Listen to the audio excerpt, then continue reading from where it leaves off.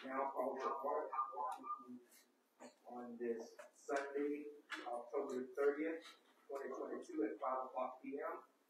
We ask Brother Melvin Muhammad to lead us in invocation and affirmation. Thank you, Mayor. I really would expect that. But let us,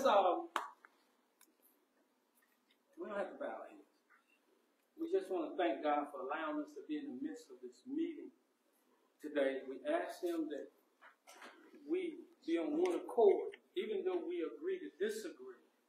We ask God to move our spirit, our mind, and our soul to see the bigger picture that we come here for today. That we come to be purpose and solution driven. That we will be respectful of one another. We ask these things, God, in your holy and righteous name. Thank you. Perfect ground rules, just be respectful of one another. We're going to start on time at 5 and we can end on time at 7.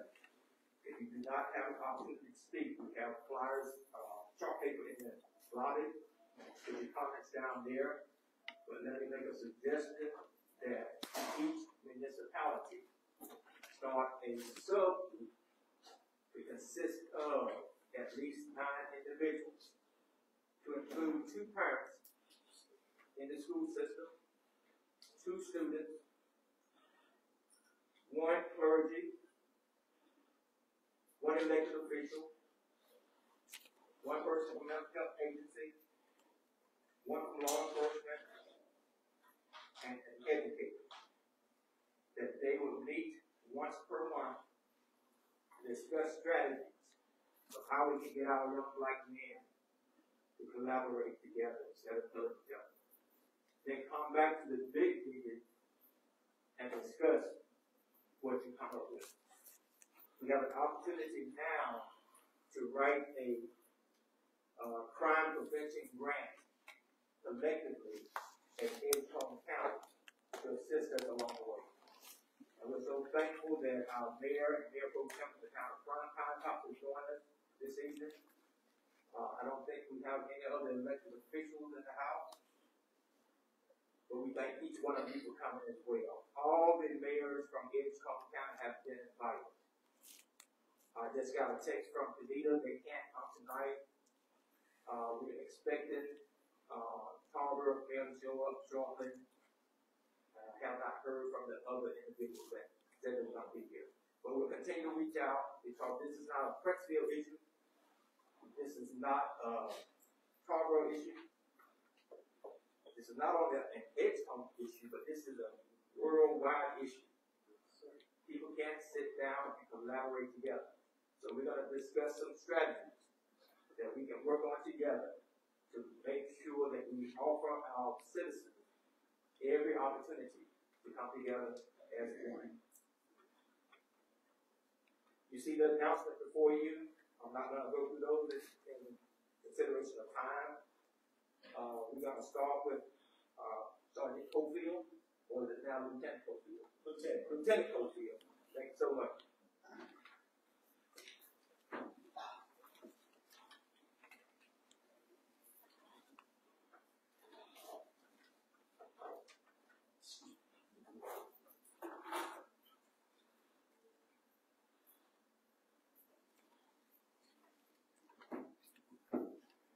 You know, hear me?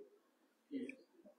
Lieutenant Joe Cofield, School Resource Officer, Supervisor for History Administration Office.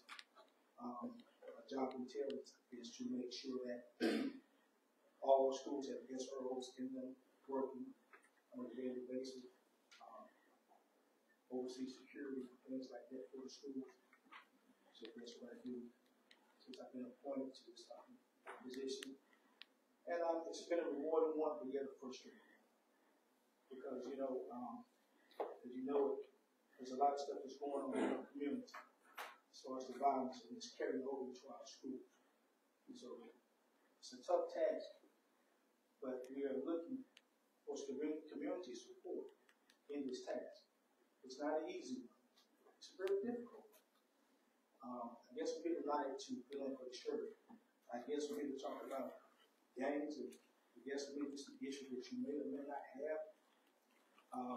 What's going on in the past couple of weeks with a lot of the shootings, homicides, and things of that nature.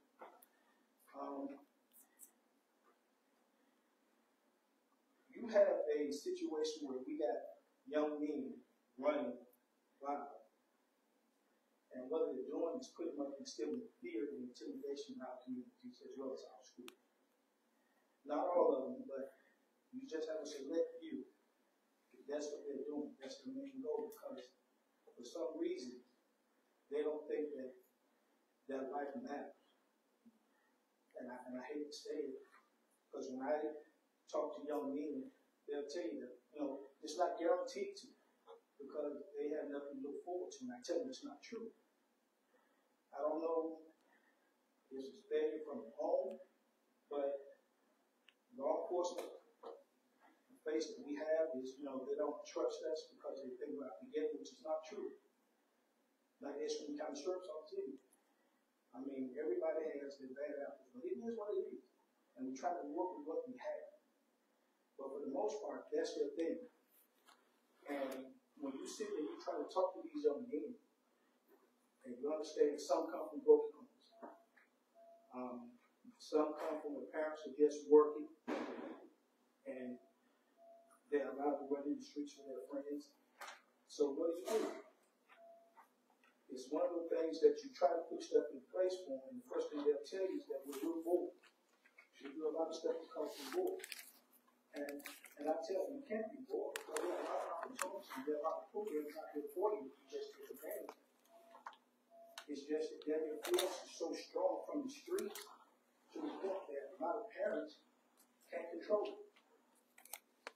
And I know this from firsthand because we get those calls, I get those calls where we got unruly juveniles, we got to go and sit down and talk to them. The parents are frustrated with it because the streets have more love for them than the parents. For some strange reason, they feel so they don't have to listen to their parents.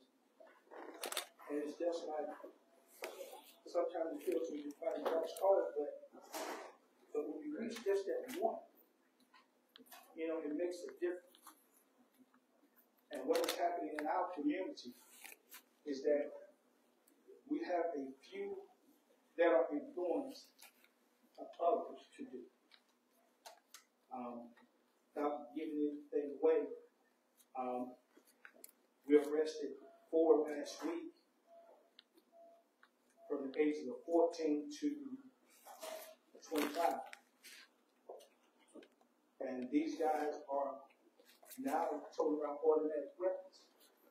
Because what are they doing now? They're going online and they're figuring out how to switch these guns from semi-automatic to automatic with simply a selective switch, which is illegal. So we're trying to get these guns off the street to the best of our ability, but it seems like it's a never-ending task. Once we take guns off the streets, it seems like more get right back on the streets. And this is the thing that what's the answer? Where are they getting these guns from? They're getting from probably breaking in houses, breaking in cars, and taking the guns. And I hate to say it, and they're being sold on the black market. You look at the number of guns that we've confiscated in the last couple of weeks. 2 assault rifles, 40 30-round clips, 50-round clips. And you know, they take these guns and don't care who they're shooting at. They're shooting at certain individuals, but they're not taking into consideration the fact they resting places that round. And we have a lot of innocent people getting shot by these rounds, being killed. You know, it's just that if we can reach the parents somehow and explain to them, educate them on the games, because the thing of it is, they have a hierarchy, they have a command that they go by, that they got to adhere to, and they tell these young men and women to go out and commit these heinous crimes, shooting, driving, because sometimes, you know, you have the females driving these young men around. And that's what they do. They're out recruiting every day. Every day they're out recruiting these young people to get out here and do these things. It's like, you know, just when you think that you have a hand on it, then you turn around and it's like something else is occurring. And when we try to talk to parents, they be in denial. My child is not part of the game. I get it. Nobody wants to raise their child as being part of the game. It's out here creating this chaos in our communities, in our schools. So what do? Until it's too late.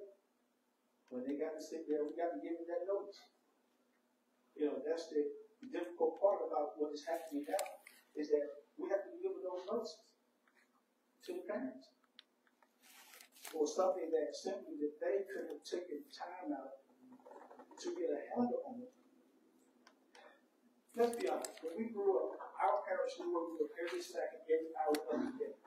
Who we were with and where we were going the whole 9 years. That's not the case anymore. That's not the case. I wish I knew an answer or solution other than community to come together and just put a stop to it. Just say enough is enough. Law enforcement community, we all need to band together. It's not, like the mayor said, it's everybody's issue because it's affecting the community all around this country. Not just here in Princeville, it's affecting it everywhere. Because we are sitting here having to investigate shootings of young people. And it's amazing when you sit there, you're talking about 12 and 14-year-olds getting shot, 12 and 14-year-olds carrying guns to school. How did they get it? Where did they get them from? That's what we would like to know. And I know you as citizens, you have a lot of questions. You're like, what is going on? You don't know. And I know that from my almost 30 years of being in law enforcement, this is that time of year where activity is more prevalent now in that community, because it's like everybody is trying to make a name for themselves within these organizations. And true form, we have feuds now that are starting back with what we call the OG or old gangsters, which they are now renewing old feuds, and now they are having issues with one another, along with the younger crowd. I just went to a one-day gang conference in Salem-Burg probably about 3 weeks ago. And the one thing that the officer told us, and which I kind of knew, is that the hybrid gangs are the most dangerous gangs that there are, because these are a group of individuals from the ages of 12 to 20 who are branching off from the traditional gang setting, and they're trying to start their own set, which is what they're doing now. They are out here doing most of the shootings, mostly the robbing, breaking in houses, because their thing is they're looking for guns. It's called these are hybrid gangs. They're branching off. And that's what we're seeing now, more than ever, especially within our schools. You know, last couple of days you've been looking at the news, you see fights breaking out. You know, that's what they're doing. Everybody is jockeying up for territory, and that's what they're doing. These hybrid gangs are jockeying for territory because now they're trying to establish themselves. That's where we are now. And it's trickling down to our middle schools and down to elementary schools, believe it or not. Because, you know, like I said, if you ever have an opportunity to go to your school in Richmond County, just stop by and visit. And you will see some of the things that I'm talking about. And it's like, what is going on? The educators are having so much problems to the point where they can't teach because they got to do discipline. They're disciplining the kids at a long rate versus trying to educate. And this boggles the mind to actually see that they're there to educate our children, and they can't do it because they got to instill discipline. And that's where we are now. What's the solution? My thing is we just got to band together as a community, come together and say enough is enough. And I think if we ever decide to do that, we just have a chance to turn this thing around. We got to put our differences aside, regardless of who feels about what, and just come together and work. And if we do that, maybe we'll strike some type of tension and get these young men and women back on the right track. But I understand everything starts at home. We're on the outside, but everything starts at home. But when the home life is difficult, as most of these young men and women are, then it's time for adults on the outside, such as myself, such as you, such as everybody here, to step their game up and make a difference in everybody's life. You know, we need more mentoring programs. I'll tell you, that's what we need. We need these guys that have been through the system, that are willing to come back and educate these young men and women about what it's like to be caught up in the system. Because once you get caught up in the system, it's so hard to get up. I'm just firmly believing that. I mean, sometimes I step on behind my bags all the time because I'm really young men. But the thing of it is, I sometimes get frustrated because I'm fighting a losing battle. And sometimes I don't because I reach that one chain, then it makes me push a little bit harder. So in the last closing, let's come together and make this thing. Let's not be about it. Let's be about it. Let's not talk about it. Let's make it happen. Let's put it into action. Any questions for me? You mentioned something about mentors, and I have Don here. You have anything to add to that? Don, you got a very successful board mentoring program. We do. I don't know if I call it successful in the sense that we don't honestly do all the support that we could actually use. But there's some things that what you said struck my attention because I was thinking about this meeting before I got here. You kept referring to parenting and things going on at home.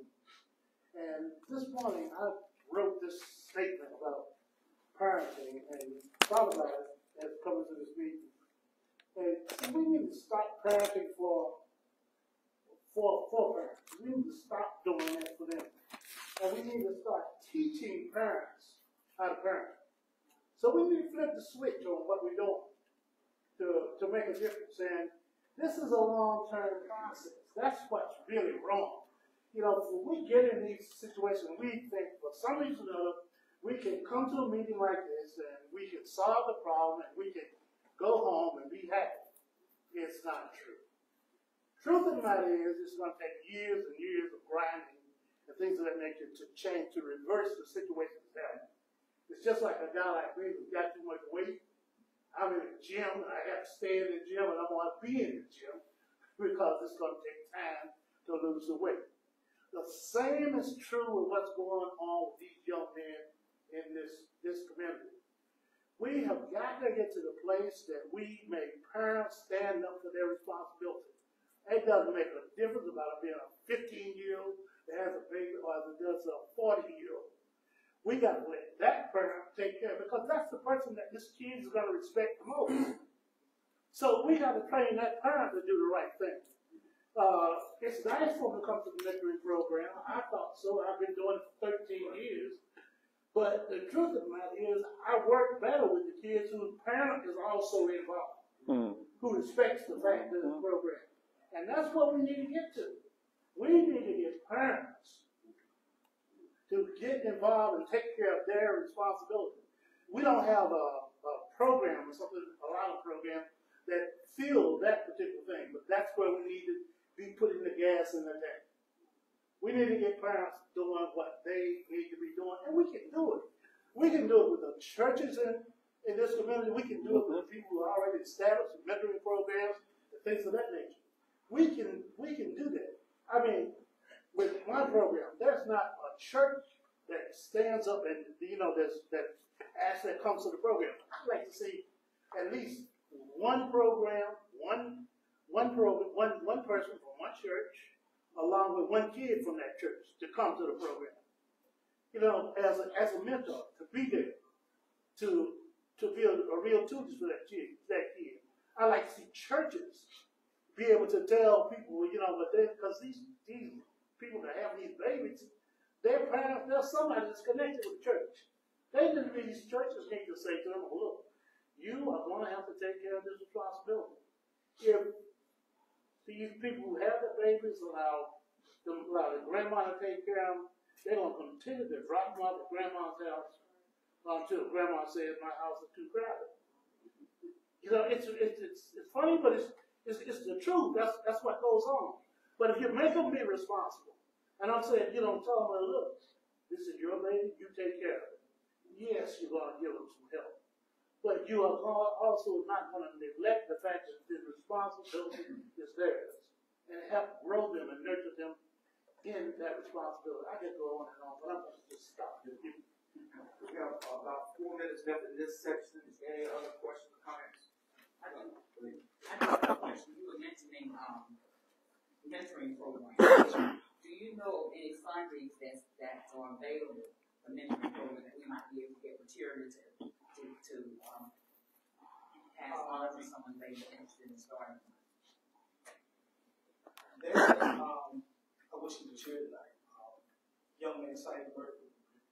He has a mentoring program, and he goes and gets these grants, and he can, put them out there because he has one himself with young men that he mentors during the summertime.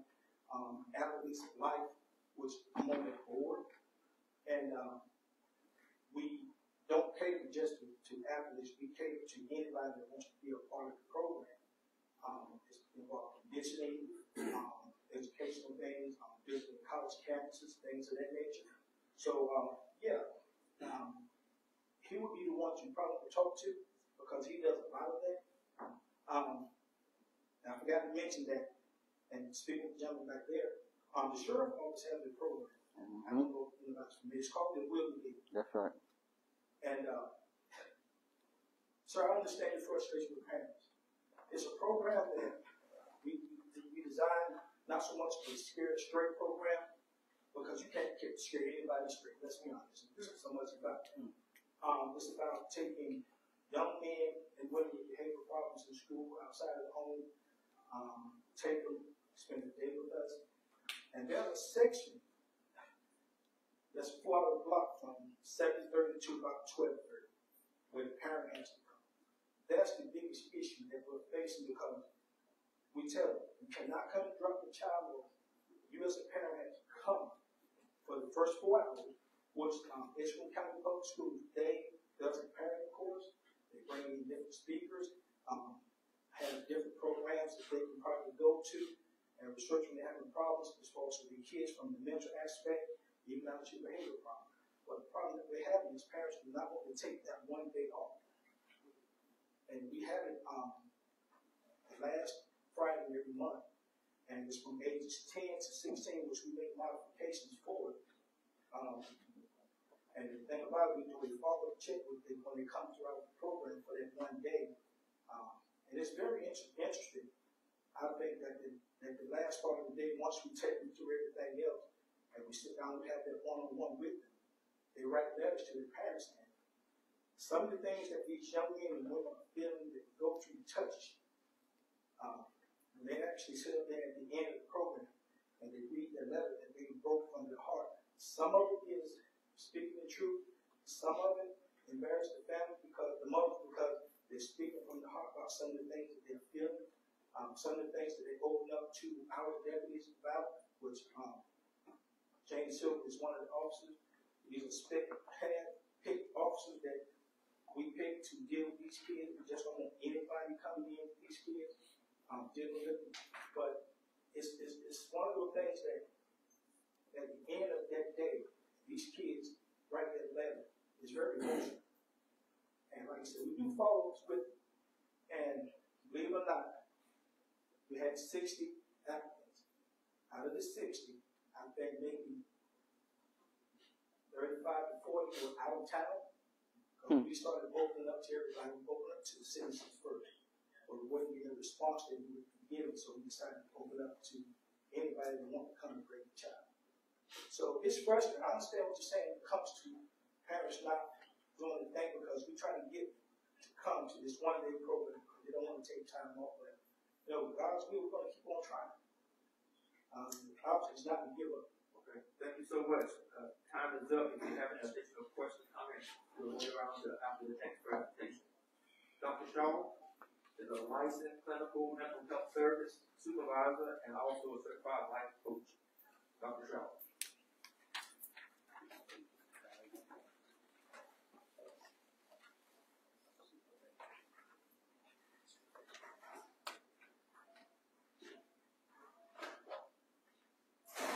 Good evening to everyone. As Mary has said, I am a mental health therapist. I want to, first of all, just start talking about what I bring to this context and this discussion that we're having. I was raised on the Edgecombe County side in Rocky Mount, lifelong resident there. Also, I retired after 33 years of service as a public school teacher. And my last 10 years were right here in Edgecombe County school system. More importantly, I came out of the traditional school and chose to work in the alternative school here in Edgecombe County.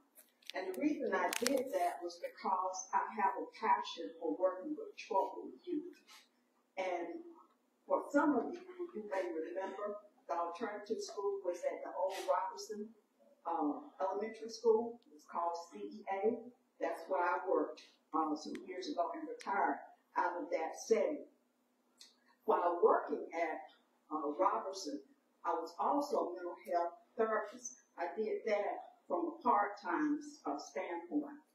After retiring, I continued to work in the mental health field and realized that a lot of the behavioral issues that we're seeing with young people, it's already been mentioned with by Lieutenant and some of you concerning the parenting issues, but one of the main things that's been discovered will trouble the youth, not all, is that there are some mental health issues that could be fueling some of the behaviors that you see.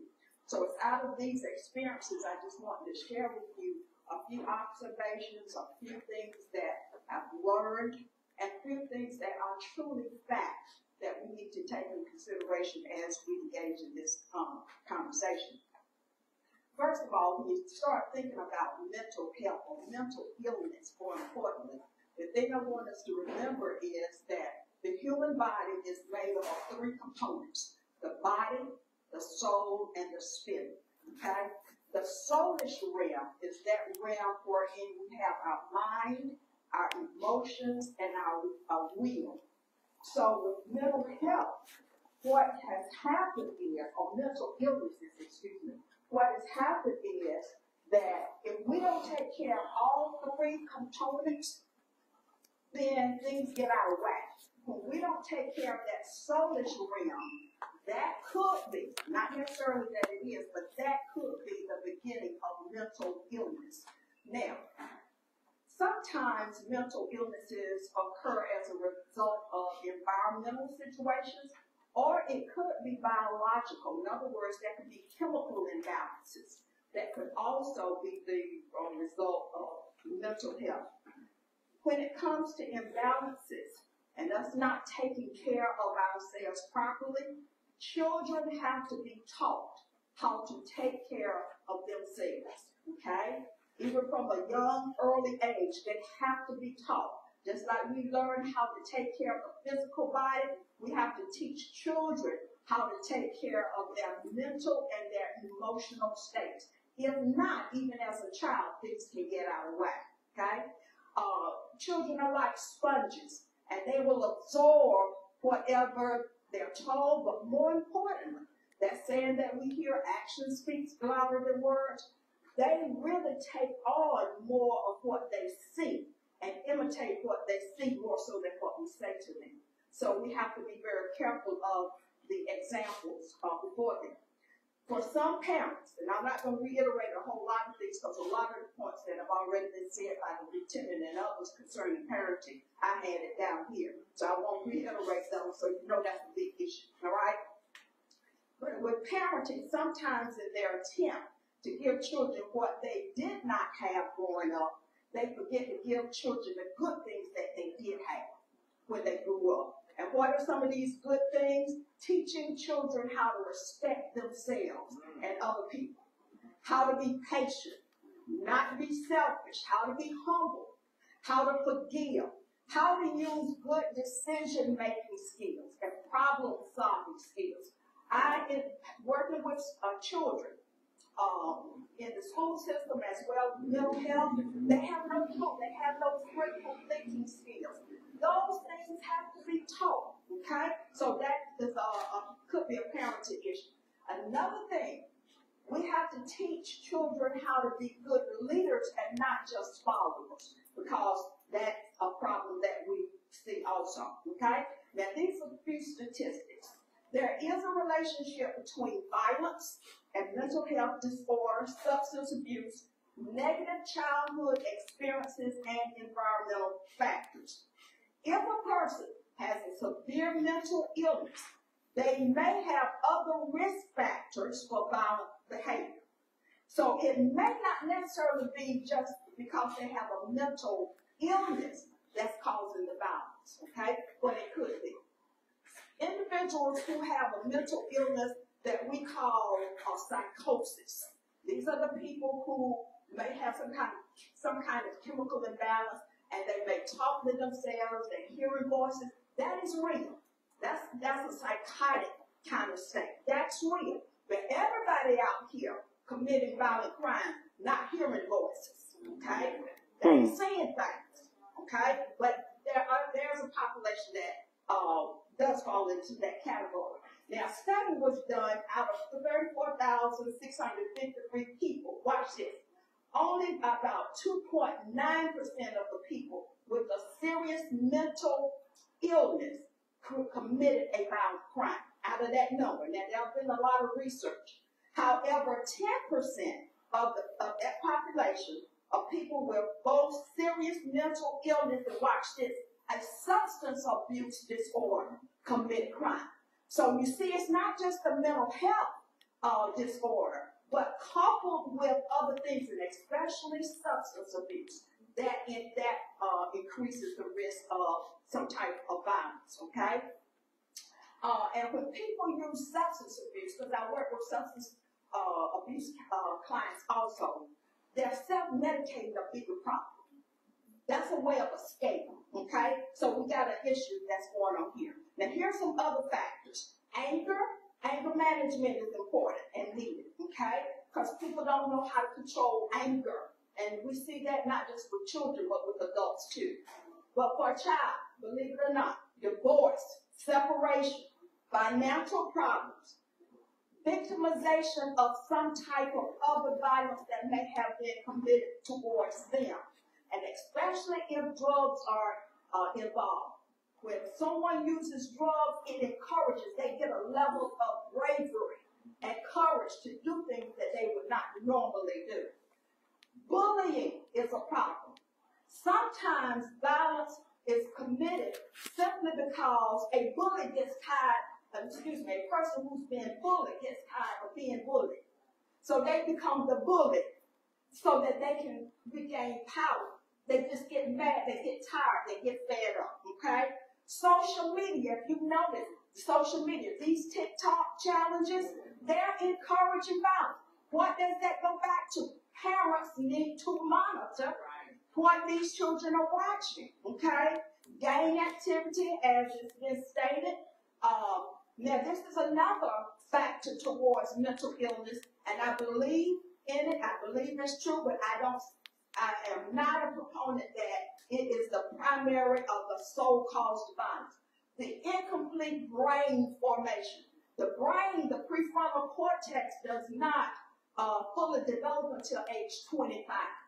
That's the front part of the brain where the decision making, the impulsivity center, all of that's in front part of the brain. But it doesn't fully develop until age 25. In some court cases, they have even argued for juveniles where their brains weren't fully developed. But I don't buy it in all situations. It's a truth. It is a truth. But that is not the main reason why some of these violent acts are occurring, okay? Now, one thing that is very, very important, intergenerational trauma. Now, when you think of that word generational, look at the first letters of it, G-E-N-E, gene. Intergenerational trauma is called a second form or second form of trauma. It's trauma that's passed down. But notice this, intergenerational is passed down in the genes. So if you got a parent who has anger issues, it can be transmitted in the genes. If you have a parent that has tendencies toward violence, it can be passed down in the genes. I'm working with adults right now that are suffering from intergenerational trauma, okay? And it can play itself out in different ways. When you have, if you notice patterns of families, and they have certain pattern behavioral issues that seems like to be a part of that family, it could possibly be intergenerational, okay? So that is another thing that we have to take into consideration. So some possible treatment options. We talked about parenting, so I won't go there. Childhood emotional neglect is real. Childhood emotional neglect is we're giving these children all these sneakers, all these iPads, and all this other stuff, but we're not providing the emotional support that they need. They go out and they find it some other ways. Now, they may go out and do crazy things, or they may become withdrawn, develop low self-esteem. A whole lot of things can develop from that, okay? We talked about mentoring. Family therapy, in some instances, is needed. Notice I didn't just say individual therapy for the child. Family therapy, because in my job, I find that parents want you to wave a magic wand and fix that child, and don't want to take credit for what they could possibly have contributed to that child's behavior.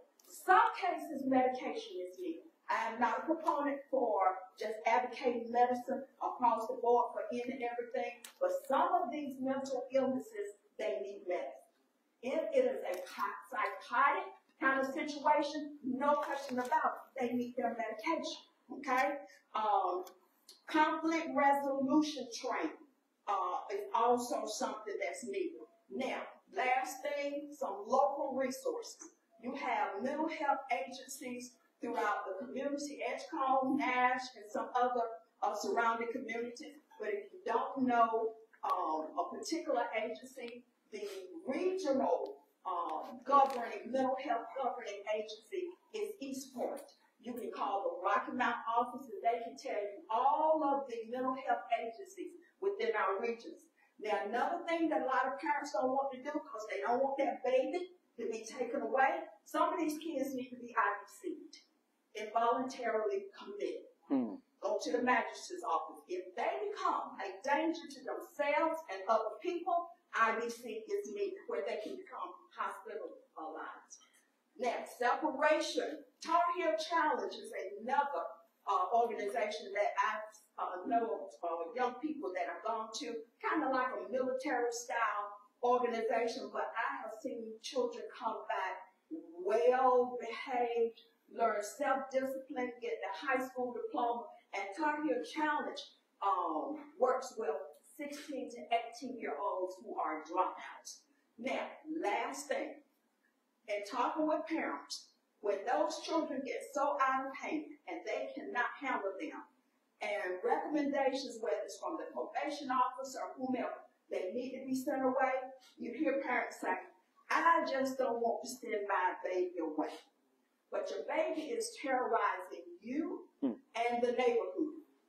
So my final question is, would you prefer to send your baby away to possibly learn self-discipline, respect, a trade, a high school diploma, and then come back to you, focus with a productive life plan, or have them taken away, put in jail for life by law enforcement or by worse, Henry Willoughby.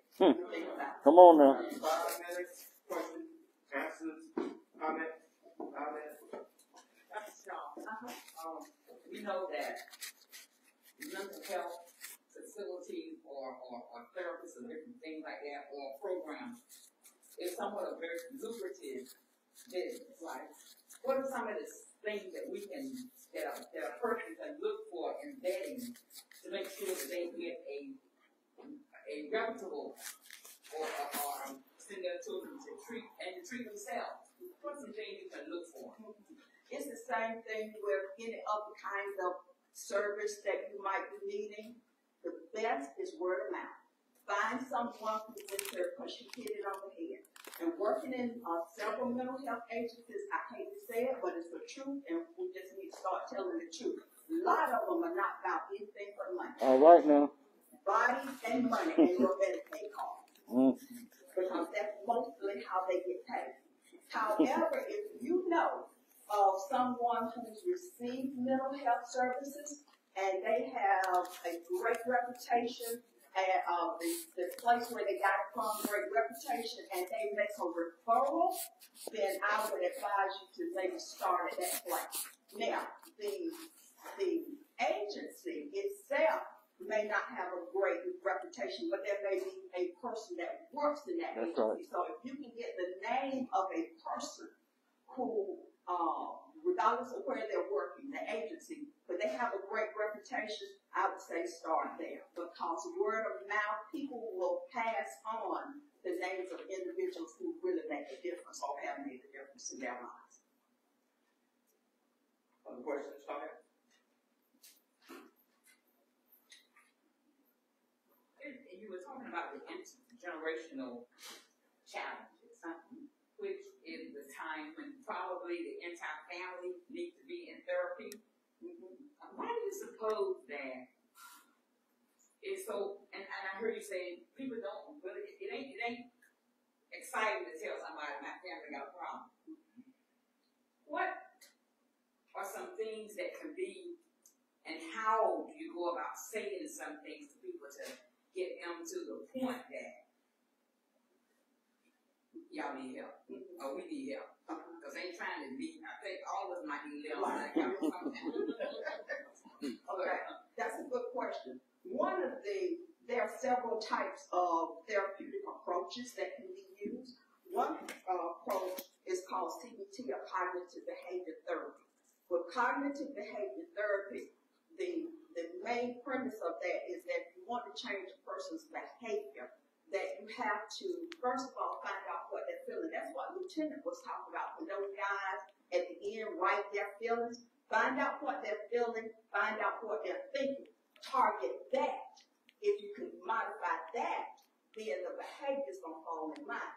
With CBT, one of the things that is a requirement is that you don't just try to go in trying to tell folks, yeah, you messed up. You have to give them evidence.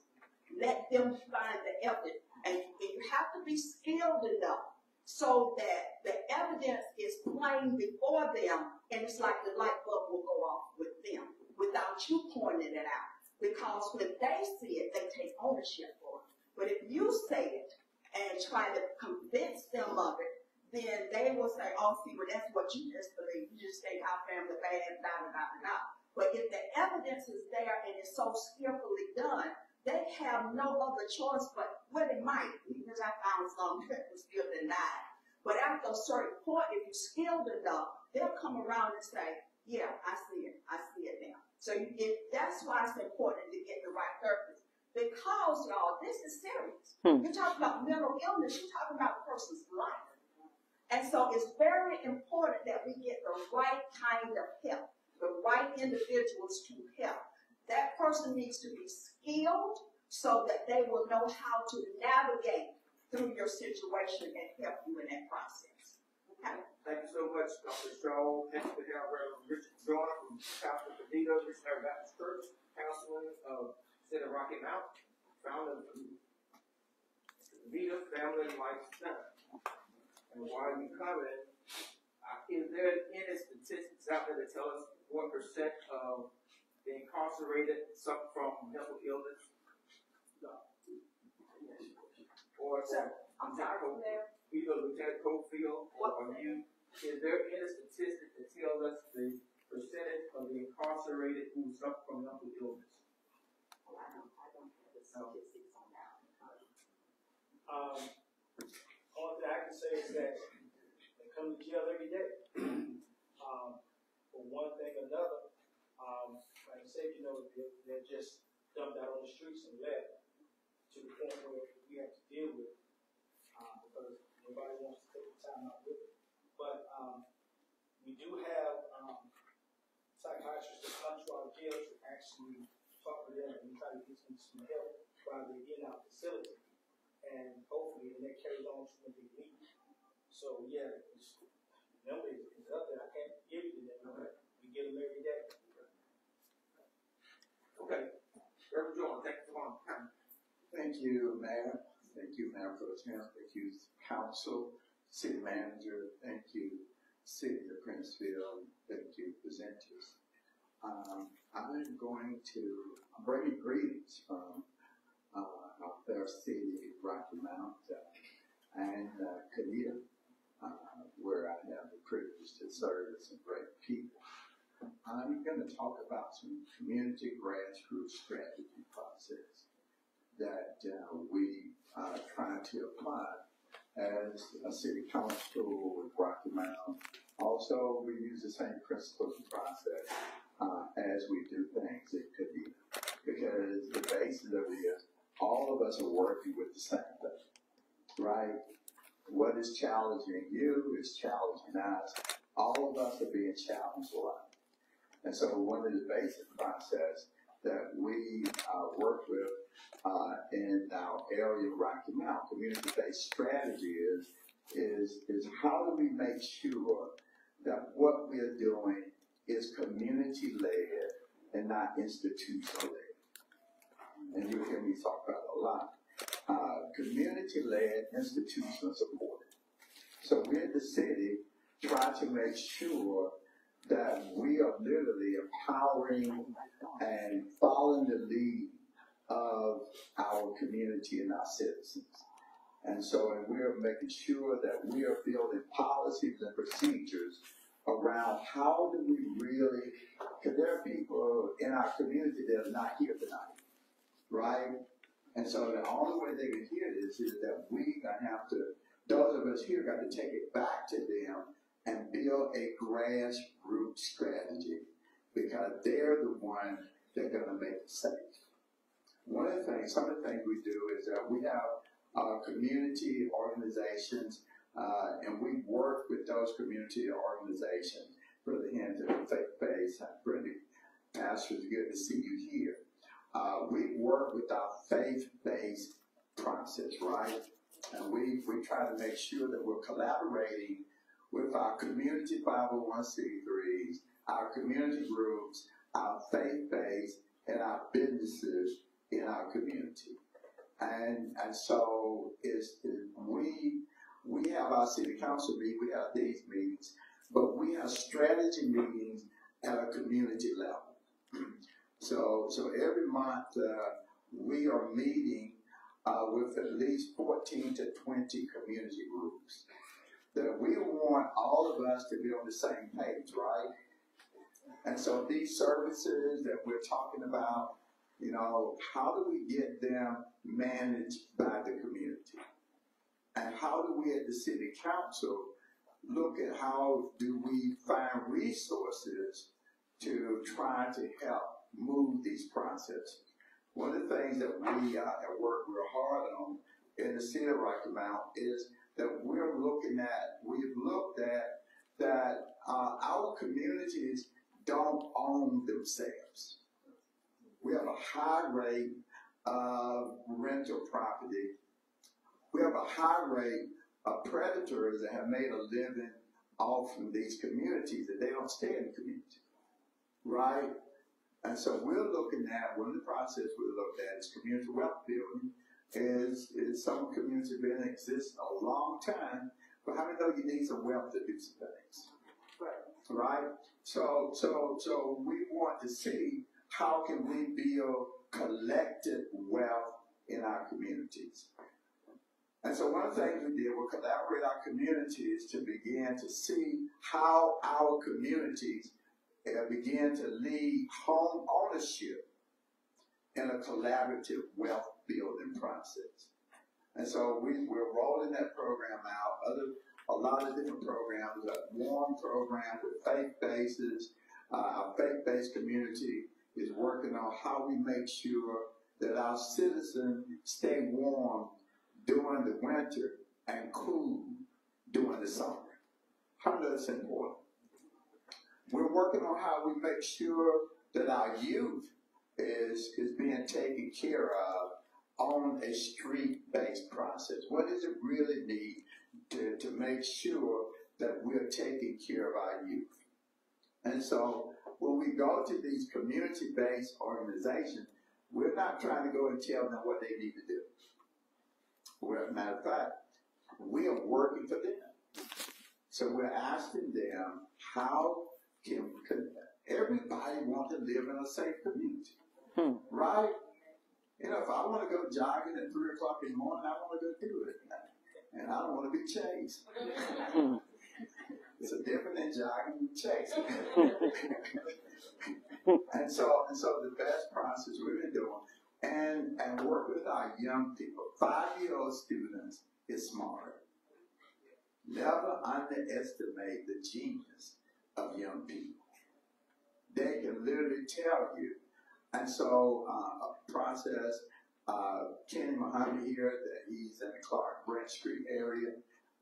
They have 2 homes that they're working on, that they're going to turn these homes into homeowners in the next 2 to 3 to 4 years. Their goal is to turn their whole community into homeownership, right? That empowers the community. Now you got community people out cleaning the yard. It's their home. The city is supporting them on it. Our police department is supporting them on it. And so our faith base is supporting them on our churches. And so we believe in community-based strategies, and we believe in institution support. A lot of times, institutions come in and try to tell the community what they need to do. Not come in and say, how can I help you do what you want to do? And so we're pushing a strong process of how do we do that. And we're trying to stop gentrification. How many know people looking at us? Right? People look at how do we make more money off poor people. But we're not poor. We've just been disadvantaged a little bit, but we're not poor. All right? Okay. And we agree that we're going to stop fighting each other. Right? We're going to put our differences aside, and we're going to help each other, because while we're fighting each other, maybe guess what? The predator come in and take advantage of both of us. And so it's very simple. So our city council meetings are not held on Monday night. They're held in the community. We just express it on Monday night. And so we really want our community to know that what they think, what they say, and who they are is valuable, and that we hear, right? And so our policy there is community-based strategy, community-owned, community-led institutional support. And so and there's a lot more programs that we run. We've seen a reduction in our crime, and we've seen more collaboration on a grassroots level, right? And so we're working with each other. If they want a community garden, guess what? We make sure they have it, right? If they want that home cleaned up, guess what? We make sure that they have it. They want trucks not parked in their community. Guess what? We made sure to have it. And so we are here to serve them, support them, and not blame them. So that's community-based strategy. Questions, comments, concerns? So, Arizona, is it safe to say that if community are the ones to try to change the behavior and the dynamics, partnering with community partnering with the elected officials or the powers that be, we won't have to rely so much on the police to do anything but to maintain. Yes, it's maintenance. You know, it's not that we got any institution. No institution have to manage the community if they support the community, right? And so it's community-owned, community-managed institutional support. And so, our police department, our chief of police, chief counsel, our sheriff, they work together and strategizing and coming to the meetings and literally listening to our citizens. The flip side of it is we sitting out here and the citizens sitting out there telling us what they want. We go and try to make it happen. And you don't have to make a whole lot happen. If you just make one thing happen, they happen. Right? I mean, you just make one thing happen that they want to make happen. I mean, we turned one home that was dilapidated and been messed up for a long time. That one home, you know,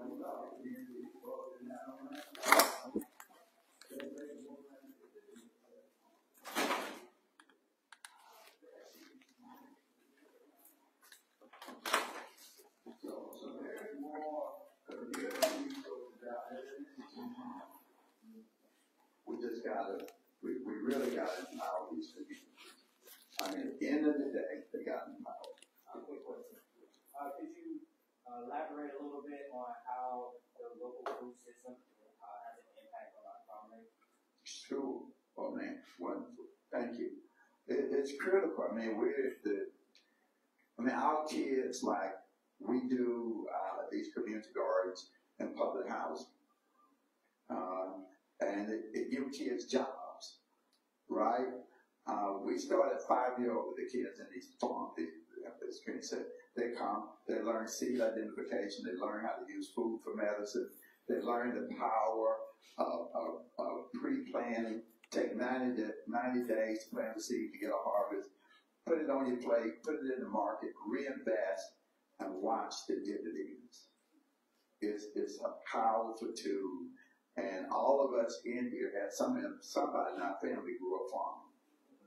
The only thing with us, we didn't have access to the money, right? You know what I mean? The sharecrop, right? You share on the crop, but not in the income.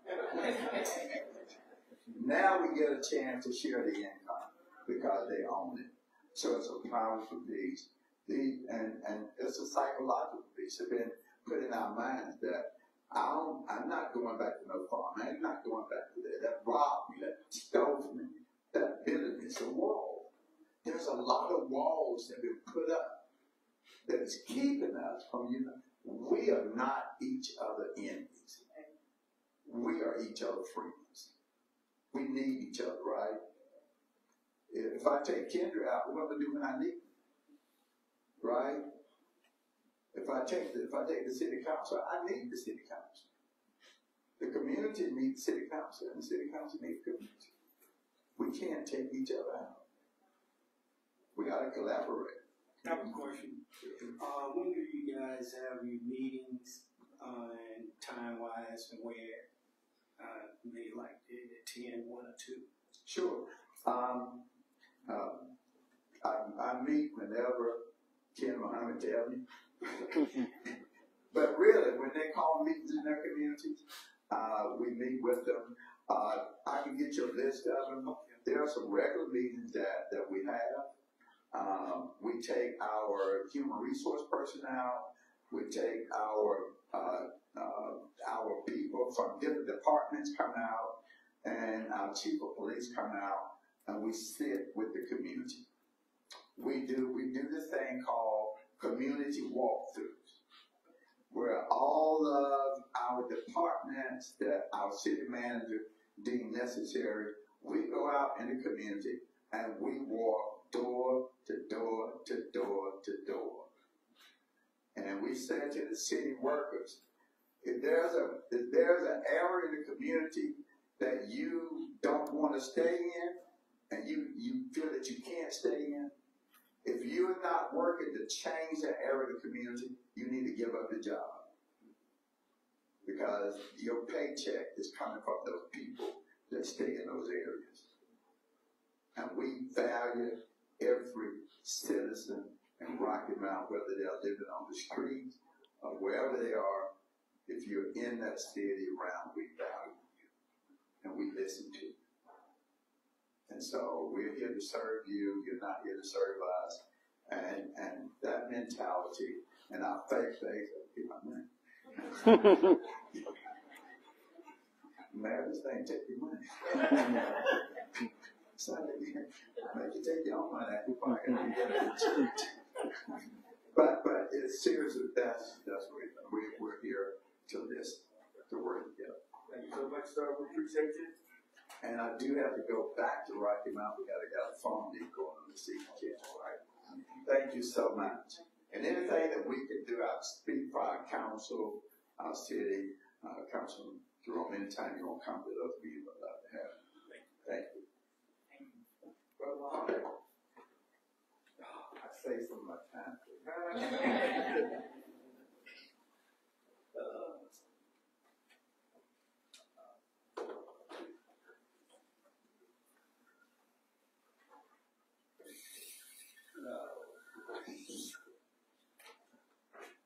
First of all, I want to thank the Honorable Mayor, Council members, but most importantly, the citizens that came out today. I'm very emotional right now because even though I don't reside here, I'm home. I'm emotional for two reasons. One is the concern of what's going on here. And the other is we got here.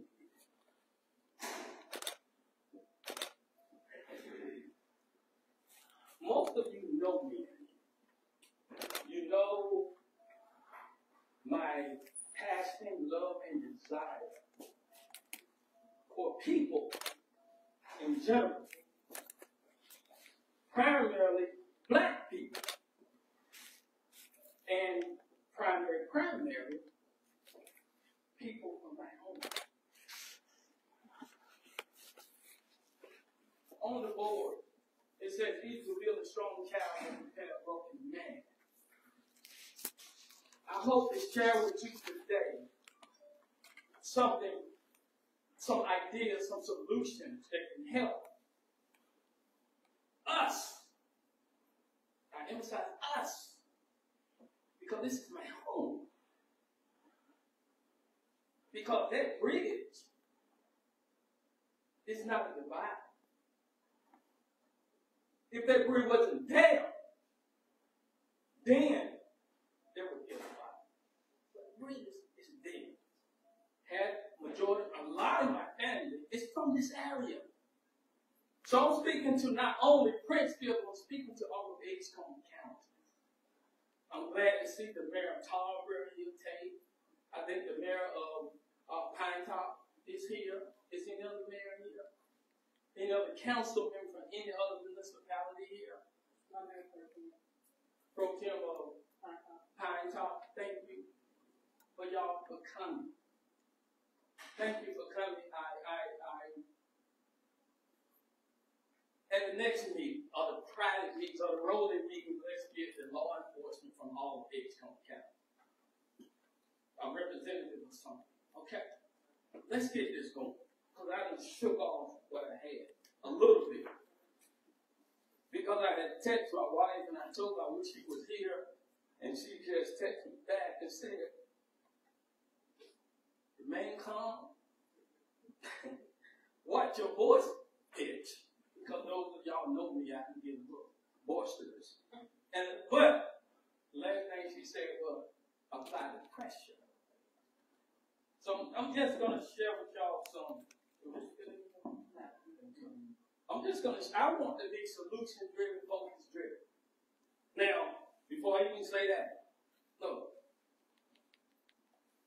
I answered a call that your illustrious mayor went to social media on. From that, God put in place for me to be coming to North Carolina at this moment. He did not reach out to me. I reached out to him. I hit him in his DM and said, can I do anything? I would be glad to speak with you, to give you some suggestions. Then God did what he did. He said, no, Mary, you want to North Carolina because you got to handle some personal business. But you're going to go and handle some family business too. Because we're all family. Okay? So, let's get to it real quick. The most honorable Minister Lord Farrakhan state this quote here. Violence grows out of hopelessness and despair.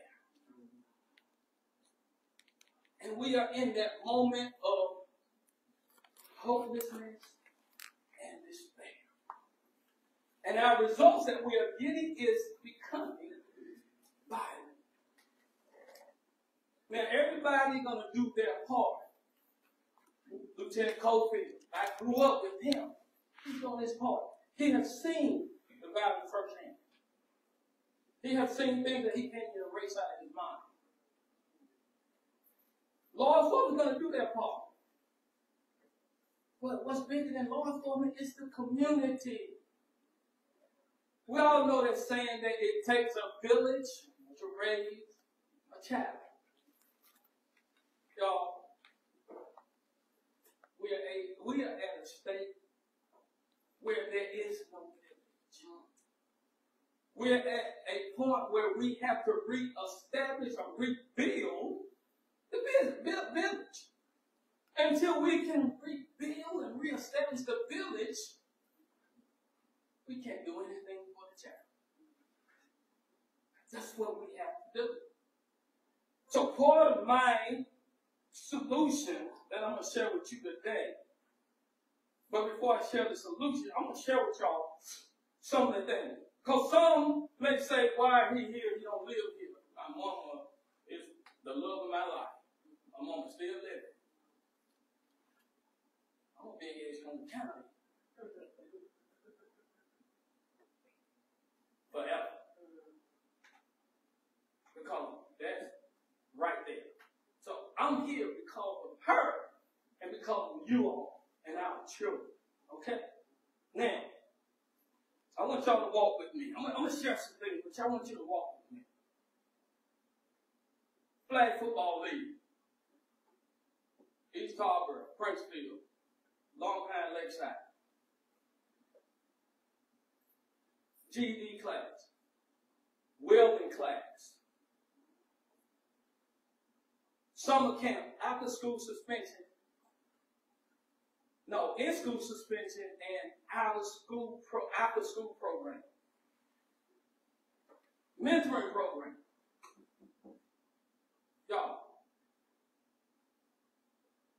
I want to share with you that it do not take a lot of money. We get caught up at looking at the financial means of things and the notoriety of who is going to take the credit. That's what we get lost at. And we lose the moment in time to capture that child. And I say that because I seen it. I walked it. Me and less than 2 or 3 people.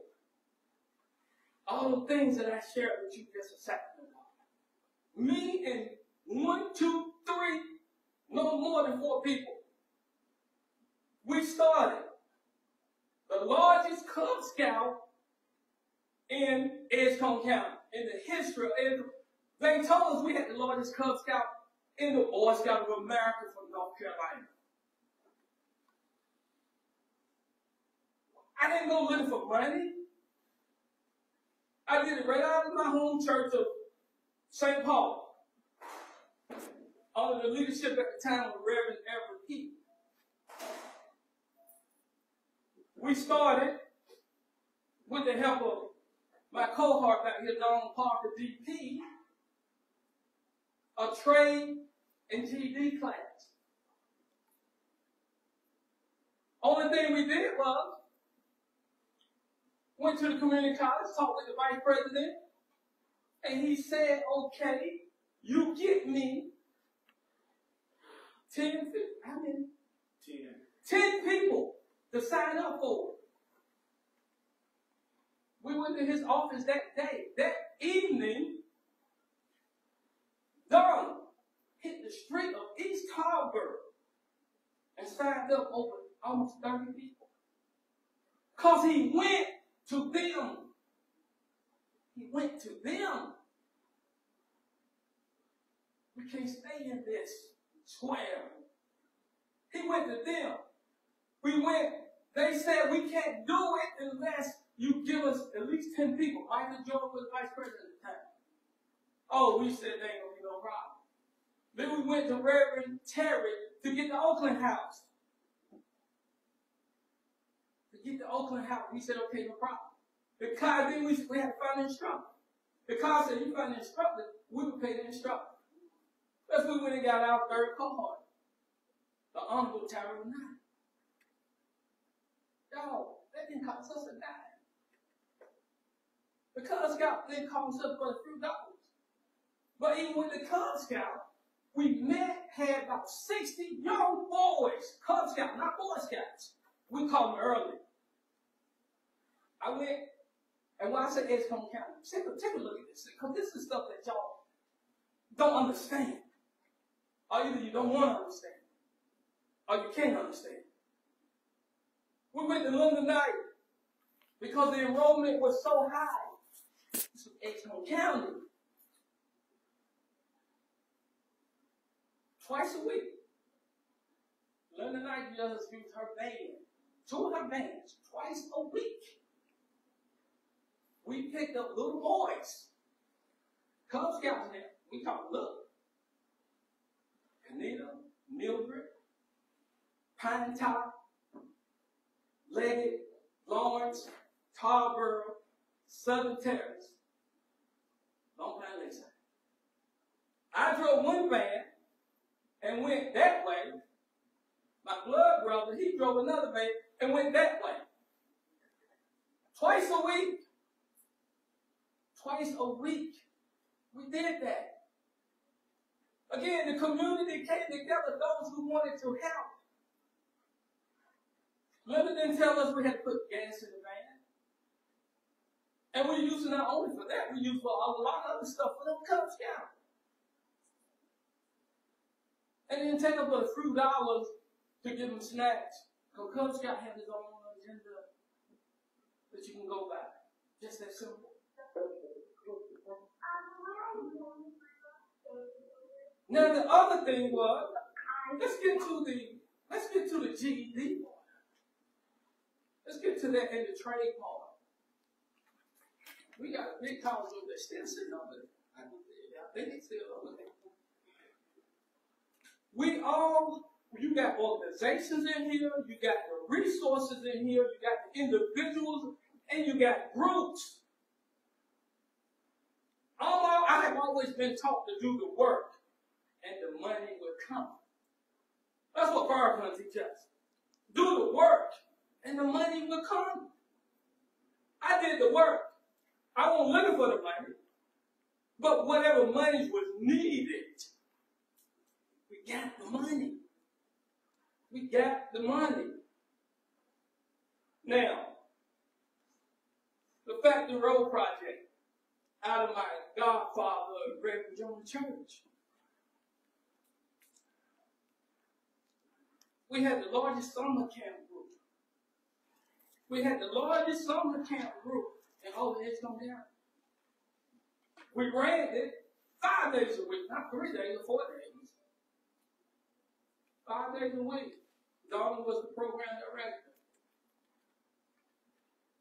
We ended up rolling it into, when the school started, we ended up rolling it into the after-school program. Then Reverend John came to me and said, look, man, they have a suspension problem. See, I don't know any organization since the one that we did with after-school suspension. I don't know anybody that's touching after-school suspension anymore. Why? I leave that on the community.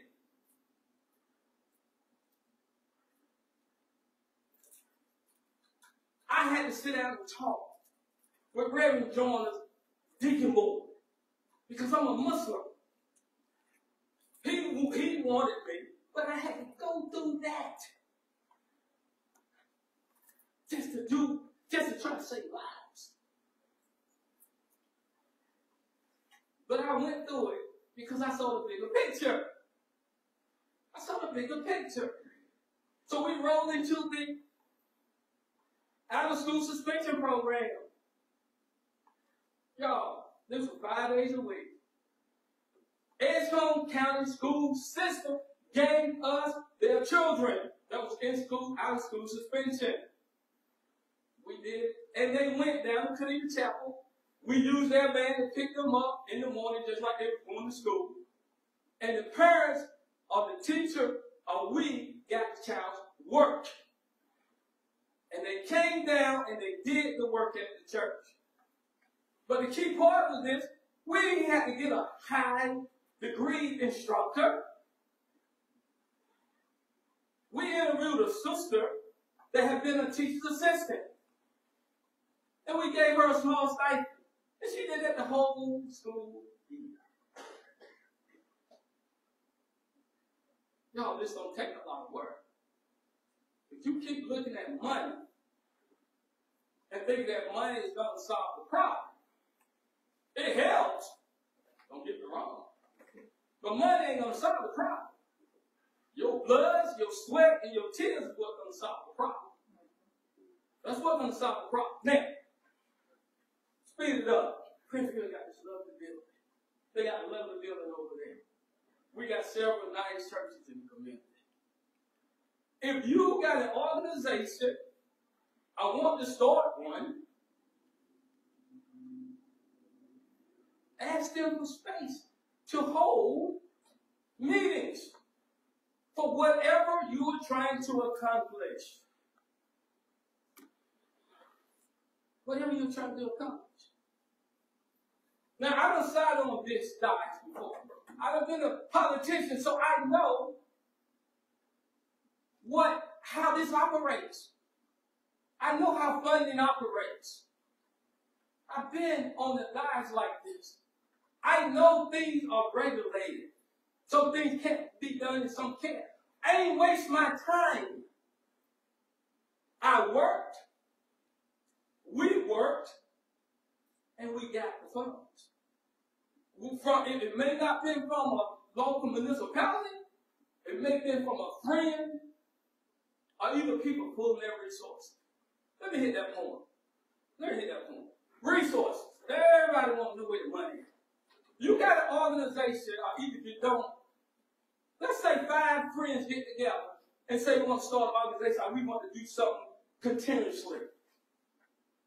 5 friends commit to $10 a month. $10 a month, how much is that?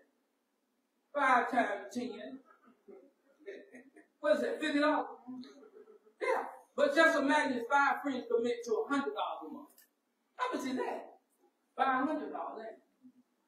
Let's say 10 friends commit to $100 a month. 10 friends commit to it. Now, they ain't got to be active in what you're doing. Just find you 10 friends that can commit $100. We got Netflix at $12, $15. You go to Starbucks or eat out. You do all the other things. You buy the latest fashion for $100 a month. Find you 10 friends. You got $1,000 to do what you want to do for your people.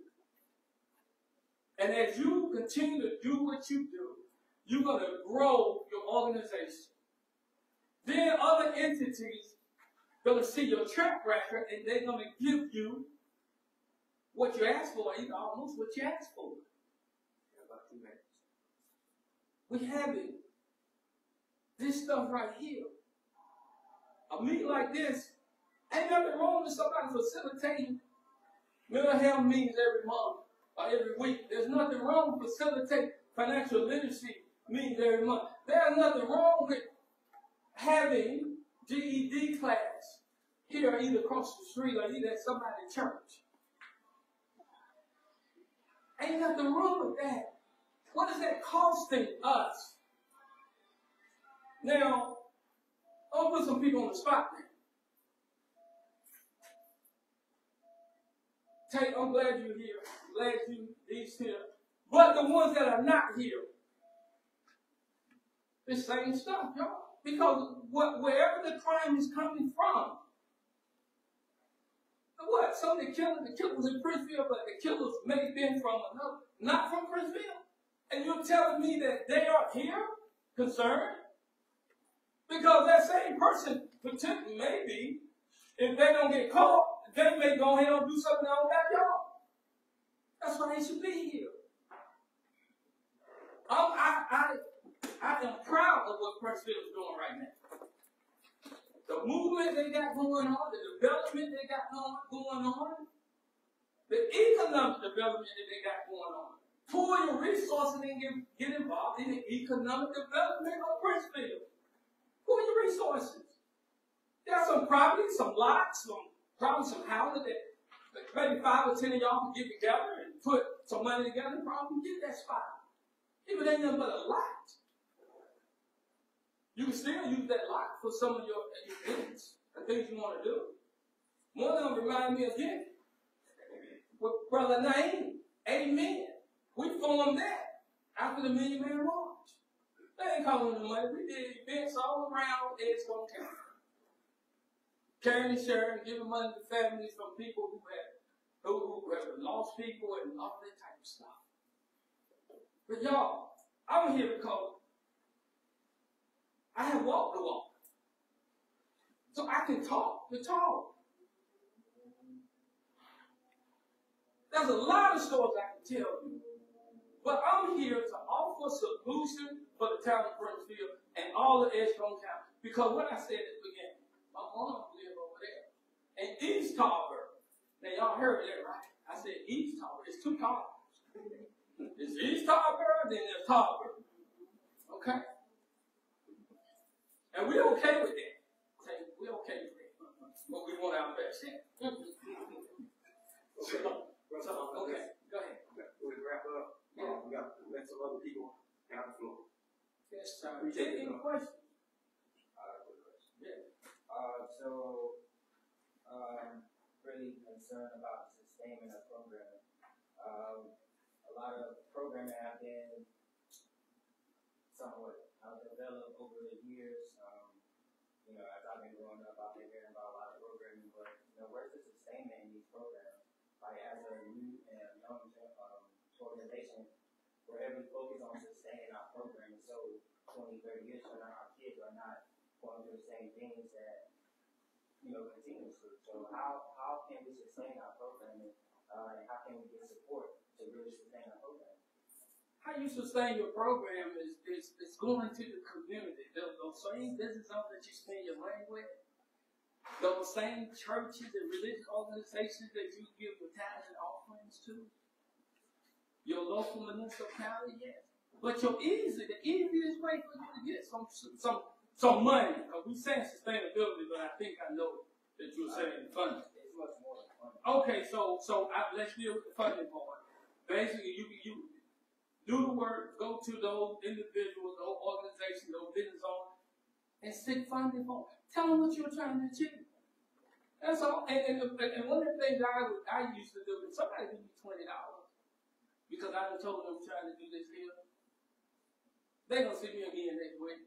But somebody gives me $100 for something, they may not see me for maybe a month or so. Okay? Now, Okay, let's see him after this meeting. Yes, Let's get everybody to see him. yeah, anybody who wants to speak with me, I'm glad to see Pastor Big Show's hand out there.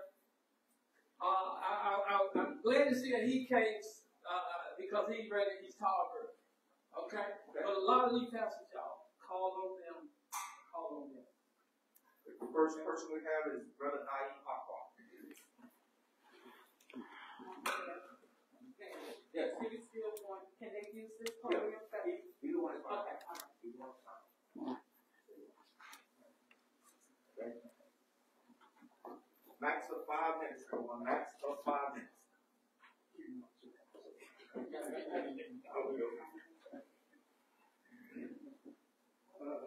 Good evening, everyone. It is definitely a pleasure to be speaking to my people, and I've come here tonight to make a commitment to righting some of the wrongs that are in our community. I am affiliated with a program, Rural Opportunity Institute, and we work to heal people of their trauma and stress, and not only for the kids or for the families, but we can give you tools and trainings that will help you deal with things in yourself first, then in your home, then in the community, and on your job. So every aspect of your life we're able to assist you in. We can give these trainings because the community needs this training. And listening to Dr. Shaw, the things that she was saying, what came to my mind was adverse childhood experiences. Those things that happened to us when we were young and happening to our children now that are young, that were never resolved. It comes back years later and affects us. And that's why we see some of this wild, crazy behavior that we have no explanation for. It's those things kick in. Now, we talk about adverse childhood experiences. Those are the things that are the leaves of a tree. But we have to get down to the roots, to adverse community experiences. Those things in our community that affect the community and bring negative things to our community. So I make a commitment to help you get trained, and when you get trained, then you can go and give it to others in your community. And you know what this is going to cost you? Nothing. It will cost you nothing. I'm making that commitment, and we can make that happen. Anyone that's interested, and it can be individuals, organizations, anybody that's interested can see me after the meeting, and I will give you the information on how you can make this come about. So that's it. I think I might have a little credibility in the community because I've been here for years and years and years. Me and Brother Muhammad, Donald Parker, we worked these streets, and we did things that to other people seemed impossible, but we knew that we could do them. So I make that commitment to you. See me, and we're gonna get a hold on this violence, on this trauma, and this stress that's destroying our community. We can't let that happen. We had too great of an investment in our community to let it die. Thank you. Thank you, sir. Jeremy Powell? I didn't think you had to say it, right? Brother Dickens.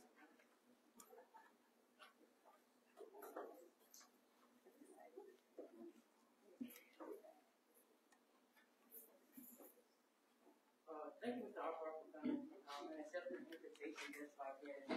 So it speaks to your commitment over time to our community, and we appreciate you. And to the mayors that are here, looking forward to talking with you and working with you as well. We have any conversation and the things that you all are looking to do over there. But I'm here today to talk to my community. My family's been in this community for over 100 years. I'm excited, Mohammed. I feel your pain. That was a couple years ago. But I believe that my life is divinely ordered, and God brought me back here. And so I'm back here for a reason. I'm back here with a purpose, and I'm going to live out my mission. I'm going to live out my purpose. That I'm divinely ordered and called to do. And so, for the sake of time, I'll get right into it.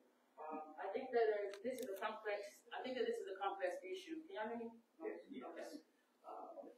I think that this is a complex issue that will take time and intentional and strategic collaboration to inform long-lasting change.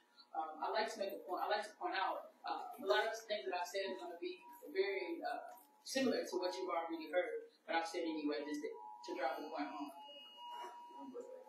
It's an alert in Asheboro, North Carolina, a child abduction alert.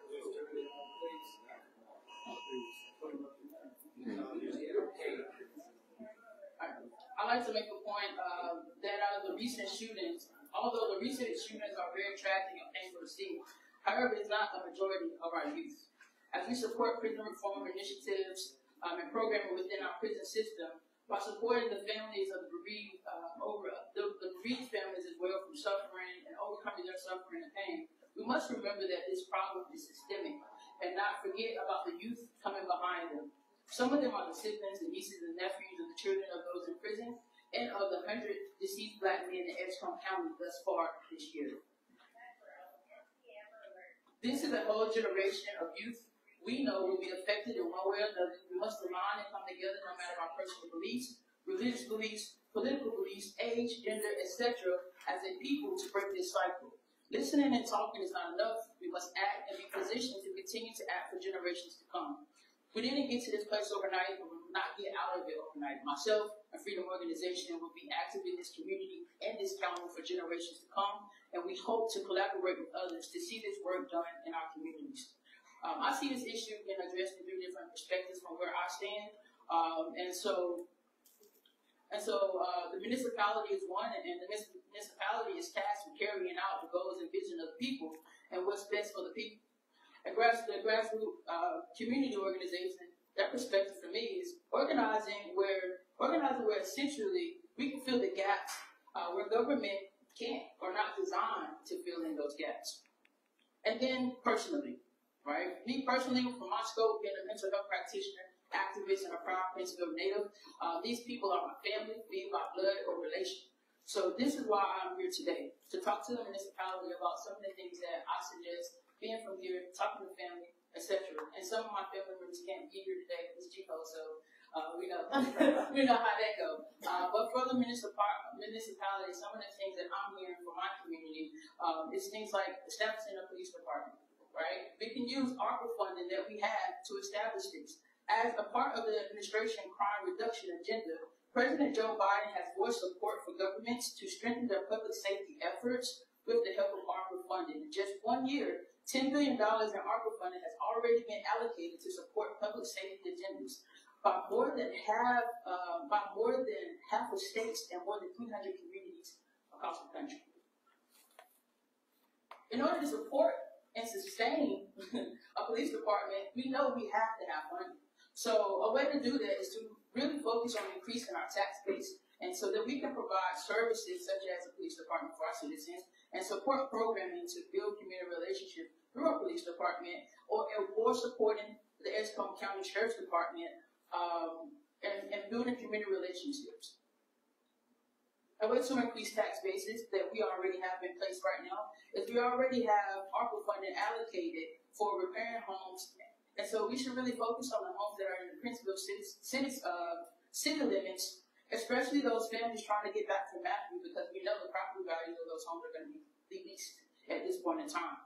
If people are not applying, we can find ways to increase the application rate within the city limit, and I'll be more than willing to talk to my Commissioner, Ms. Linda Joyner, about some ways that we can work together and that we can do that, right? Some of the things are, which I've already emailed you about, is some of the restrictions that we have on our current application process. And really strategizing and coming together and figuring out how as a community we can build, right? And so as we're doing that though, for me, it's already been talked about, we know statistically and factually that a recession is coming. Like, we know that. And we're proud of the development plans that we have in place, but I've been saying for like the last 6-7 years that we should already be thinking proactively of how do we protect the citizens that are already here doing this development. So if property taxes are going to increase, we got to be able to support our community members who have put in their blood, sacrifice, and tears over the years through PTSD of flooding. That is something that we don't talk about a lot. A lot of people are scared to come back because of that trauma. And things like that. So also within while we're talking about mental health, I'm a younger practitioner. And so I'm seeing some of the current issues, right? And one of the biggest things that I see in my community is stigmatization of mental wellness and mental illness. And so until we can get to a place where we can educate and we can destigmatize mental health and not really pour all of our, because the 2.9%, that's a very small number. But that aren't, just because they're not a part of that 2.9% of a serious illness, a lot of these other illnesses are, especially when they're frontal lobes are developed, any little thing can set a kid off, right? And as Reverend Jordan said, we're not here to blame, we're here to support, we're here to stand in the gap, we're here to intercede and work together. Another way that I find that you all can... 5 minutes up, please. Okay, can I get some of my time back from the interruption? I did. I gave you an extra minute. Okay, all right, thank you. Thank you. Okay, Mr. Ransom?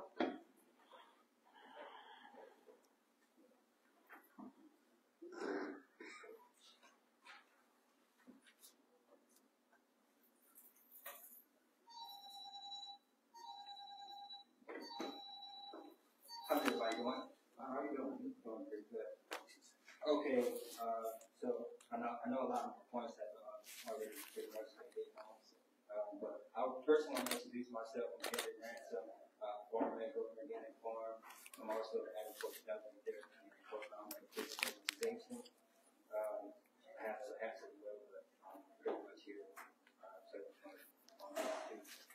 So real briefly, as we're constantly reminded about COVID, and the pandemic and things like that, I now see that this has somewhat been a way to continuously distract us from an even bigger picture in our communities, which is the war on our black men. We are lacking in resources as well as having genuine guidance throughout all aspects of our lives. We need new innovative spaces for our programming. We need leaders who are directing the vision of our community. We need cleaner food.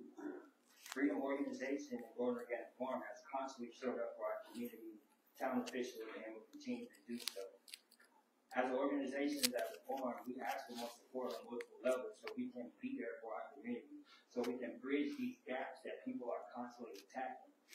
We talking about parents and like, come on, man, like really, are we really putting so much blame on parenting, knowing that the parents don't even have the resources that they need? So from us, it's just really frustrating. It's just really frustrating because I come to all these meetings and deal with this same context and nobody's really doing it. It's always about ego of what somebody's done 20 years ago, 30 years ago, 50 years ago. But we see our community now, youth is still literally dying. And all we can talk about is what we did 50 years ago, but we see that impact has not done what it was supposed to do. So instead of reinventing the wheel, why don't we really just having more intimacy in the relationship building process. These kids don't trust the officials. These kids don't trust sheriff department. These kids don't trust a lot of these organizations, especially mentoring programming. Like a lot of parents come to me wanting me to mentor their kids. I'm not a mentor. A lot of these fathers and dads are not mentors. You know, we're leaders in a certain extent, and we're here to lead. We're not here to mentor anybody because of the contradictions that come with that. You know, the contradictions that come with just existing as a being. You know, so we're constantly trying to point fingers, but do we not see how many fingers are pointing back at us? So why are we not doing what we can do to a higher extent to really bridge this gap? Because it's more so communication than it is anything. You know, so nobody's really taking the time to really sit these kids down and have a conversation with them.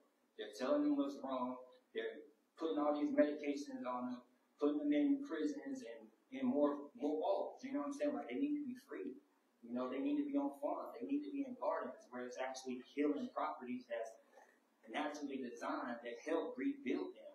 You know, as far as, you know, growing fresh produce. You know, we talk a lot about food. Like, we have to cleanse our pineal glands. There's so many spiritual aspects that's connected to our community that we're leaving out.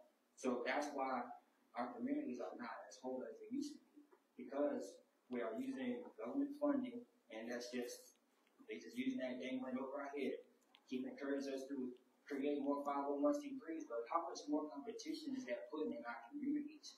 You know, we're already struggling for funding, but why are we still going against each other? You know what I'm saying? And the municipalities on another end is like, we reaching out to y'all for help and guidance, and y'all just,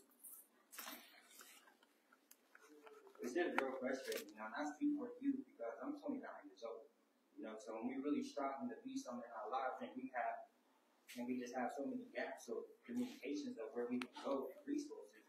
What resource center is there besides like community college, just heavily government? You know what I'm saying? Like, we need grassroots organizations with power where they are the ones that's bridging the gaps in our community. Like, we don't need government officials coming in our community telling us we need government officials having relationships with our community leaders. And our community leaders are bridging the gap because those are the ones that's more in our community with boots on the ground and actually trying to do something. So, sorry I said a lot, but I'm just very concerned about, you know, really the slander around our youth. These kids, a lot of them wouldn't be in the position that they are in if they had other choices. So, employing them and giving them the choices, give them the opportunities to make their decisions. You know, they don't even have a lot of opportunities. We got to go all the way to Raleigh for a decent meal. Actual wholesome meal. We got to go to Raleigh. Good call, man. Good call. Good call. Like, come on, man. Especially people that's looking for healthier options. So we just have to be better, and we have to meet our kids where they are. You know, we have a summer camp where we bring our kids to the farm, and we talk to them, and we, you know, teach them how to cook, how to stretch, how to read, you know, have yogas come out, things like that. But we know our kids in our area want to be, you know, professional athletes and things like that. But statistics show that not all of them are going to be professional. So what are we designing for them to fall back on? You know, so we are applying agriculture curriculum to help boost that gap. You know, it's under 2% black farmers in America. You know, but we want to push our kids to do all this other stuff. Like, let's push them to grow some food, cook some food, prepare food, you know, or just teach about it. You know, so much going on, but we're going to take our time and, you know, we just want to keep doing it. We just ask that everyone be open to new innovative ideas because our kids are our future. You know, we're still listening to politicians that's been in place for 10, 20 years. But why are our kids still in the same position? So we need new innovative leaders, and they need genuine support. Appreciate it. Thank you, sir. Question. I got a question. Let's move to the end. Oh, okay. Those finance up. Oh, okay. Okay, Olivia Dorn.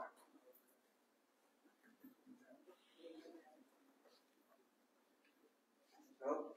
Okay. Yes. Iris Robinson. No? Okay. Ryan Jones? No? Okay. Greg Gibbs?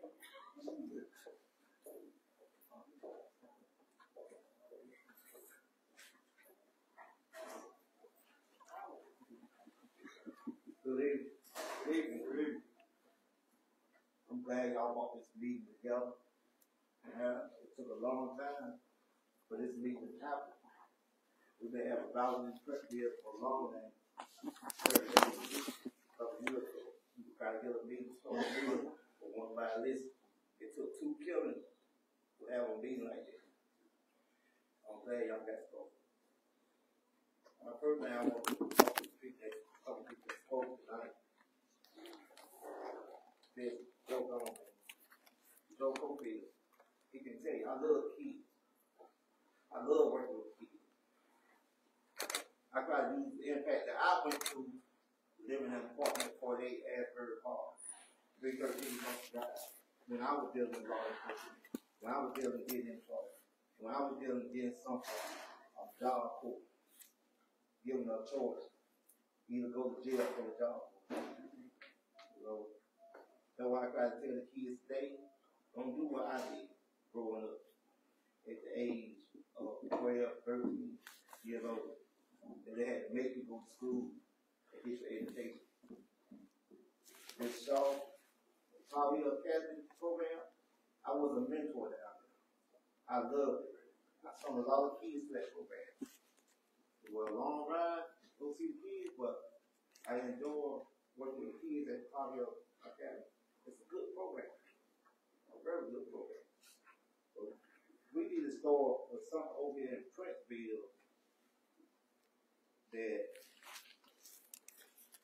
with the young people. Right now, there's 16 on up.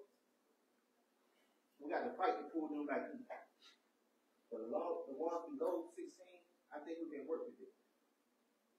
And we got to get some programs started. We ain't gonna sit here and say, oh yeah, we have a meeting. This make the 3rd meeting. So come Monday morning, somebody needs to be on the phone, make a phone call. Somebody needs to be looking for grant money. Get these programs started. Well, you help me out a lot when I'm doing this. Some kids out down to donate. I appreciate that. Everybody. And we need to get our own law enforcement in Princeville. We should have to pay Edgecombe County to protect them when they get ready. What Reverend on there? He gone? I want to know, do Rocky Mount pay the sheriff department to protect them? Well, I've been seeing a lot of our deputy calls in the city limit of Rocky Mount. But we have to pay them to come over here and protect us and pick what time they're gonna do it. Also, we'll pay tax in Princeville, tax across the bridge. So Edgecombe County Sheriff Department getting 2 checks for the citizens of Princeville to protect them. It's not fair. That's why I live on East Hall. But my heart is in Princeville. I'm gonna be beat up for life. My man right there, Faith, anytime I call that name, if somebody got a problem, he show up. He show up. I don't care what neighborhood it is. He don't mind talking to me. Sometimes we be on the phone 2 or 3 hours. Now he got a girlfriend, he early got the phone with me. You know what I'm saying? As we live in there,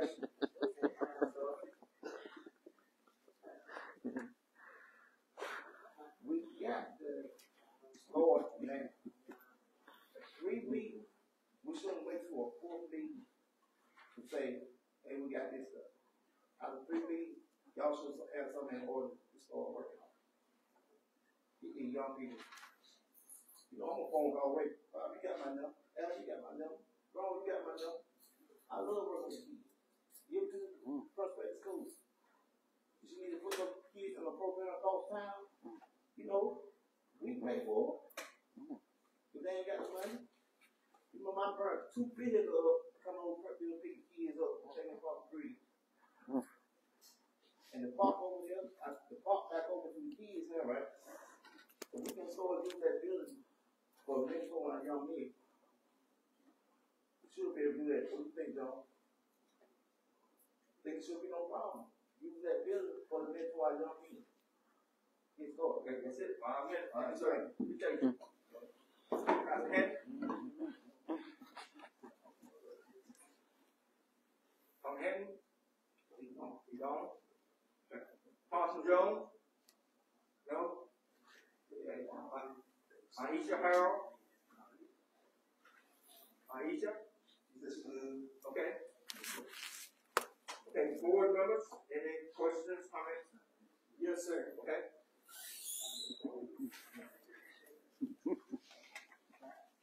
Commissioner Lord here, Ward 1, born across the street 82 years ago. Left in 1956. It's a wonderful career. Found out that Princeville was on the ward in 1999, and I remember my father telling me, whatever you do, don't let them take the land. I came back because I knew what I had left, and we needed the help. We needed the help, and we still need the help. I'm not going to put a target on my back tonight, or ever. But Princeville has been a very special place for a long, long time. And this isn't the first type of reunion we had. They had a background with the child, but we had a different type of individual that made it the community. We didn't tolerate, we didn't have all of this because communication, connectivity was the life-saving thing. Everybody was everybody's son or child or uncle. They knew your business. And if you were going to do something that was contrary, you better go in the woods or go get out of town because somebody's going to tell it. Parents ain't what they used to be. And it's costing us future lives, future doctors, future presidents, future teachers because of that. My suggestion, and don't hold it against me, we need to erect that curfew that spills down and includes the parents that the child belongs to. That's where you need to start to stop this stuff. Yes. Parents don't want to go to jail. Children don't need to die. That's where you're going to find your problem because sometimes in the element of these homes, these children are not being loved and taught and nurtured like they should, so they reach out to the streets. I've done some tremendous things in other cities throughout this country, but they don't mean nothing here at home. If I remember, the Christ wasn't even born in his home. But I'll never give up on the kids. I'll never give up on them. In my program, we have scholarships, we have our grants programs. Do you think anybody in here know anything about that? Mayor Gillian Perkins, she and I did some great things down in Atlanta for the raising of the funds to rebuild those homes that were destroyed. Over $1.5 million. I stepped back from it because I wanted all of my input to be handed to Princeville to help them recover from the flood. I don't do this for a recognition. I don't need that. I've done some things. Gonna do some more things. But we need to get the police department and we need to establish a curfew. If anybody opposes against that after we establish it, you need to pack your stuff up and get out of here. Or act right and abide according to what you're supposed to do. I'm passing, Mayor. Right? Yeah. I'm board members. May I like to take this opportunity to thank all of the presenters, Dr. Shaw, Reverend Joyner, Lieutenant Cofield, and Melvin Muhammad, as well as all those who took the initiative to come up and share their thoughts on with us via the comments. We're very appreciative, and particularly to Mr. Akbar.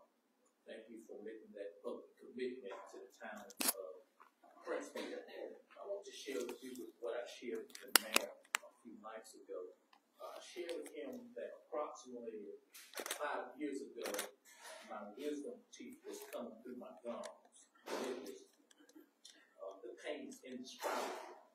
So I would go to the ED, and the ED physician would give me vitamin.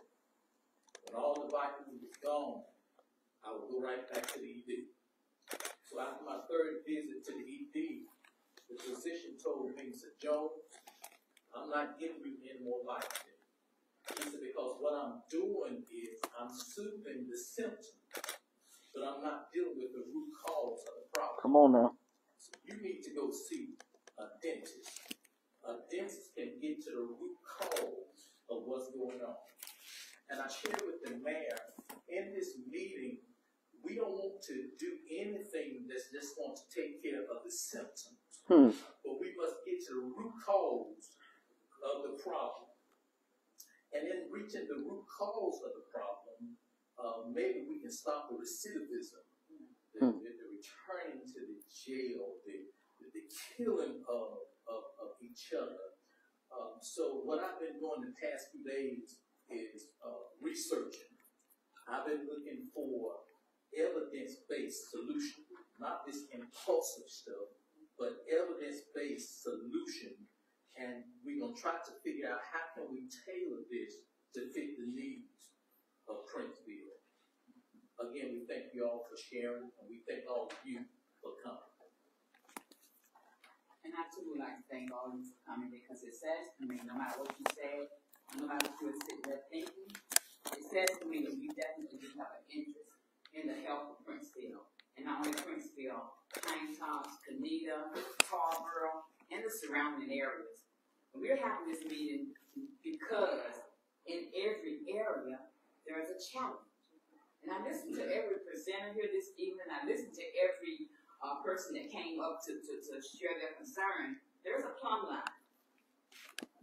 There is a plumb line, and everybody's pretty much saying the same thing. We're speaking the same language.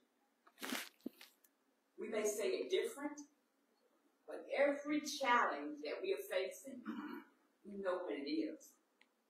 And I echo what you said about finding the root cause, and Dr. Shaw hit on some of the things about the generational thing. There are some things that's going to take some deep digging and some hard kicking to fix it. We may not fix those that are directly involved right now, but we need to cut some things off at the core before our young people, those younger ones, run up on it. So when the younger ones or get to the point where some of the, I know the ages are changing now. We need to ask the sheriff, the lieutenant before he left, when is it that they noticed the increase in the gang banging and the increase in the criminal activities in the community? When is it that that was noticed? What's the timeline? So what we need to be doing is listening together. Not one person in here has the answer. The answer. Understand what I'm saying? But I promise you, if we pull together, if we lay the weapons down, if we come together and reason, if we can talk and not point, not fight, not accuse, not criticize, if we can do that, then we're moving in the right direction. We're at least moving in the right direction. Reverend Jordan said some real key things about community, building, capacity. You know the board cannot do it all, and I understand that. We all understand that. But I promise you, if we do it together, there is a place for community to step in, because it's just not our community, it's all of us. I can't be just concerned about 501 Mother Street. That's where I live. Because if 501 Mother Street is the only place that's healthy for me, it's really not healthy. I'm just looking at one thing. We have got to come together as a people. That historically, we've had a hard time doing, guys. Historically, we've been known to point fingers and to blame. Historically, we've not known how to work together because we've been so departmentalized. I have a passion for this. I'm just not sitting here. I was headed back to Greensboro when I was railroaded to come and run for commission. I said, well, since I'm here, since I had to change a plan, since I had to change a mindset, since I had complained about some things that I thought was not happening, since I campaigned on God bless a child that has his own Princeville needs his own police department, and we do. But there are some prerequisites to that. There are some things that has to happen. My parents all the time told me, don't live beyond your means. Don't go out there living. I want to buy a brand new car when I got my first job. And now my dad was not one that could read. He was not one that could write. We taught our dad how to sign his name. Because when I first remember, Dad put down X's. But Dad told me, he said, tell me how much you make a week. I was getting paid weekly, every Friday. Add that up, Linda. You want to go buy a brand new car. Tell me what the payment on a brand new car.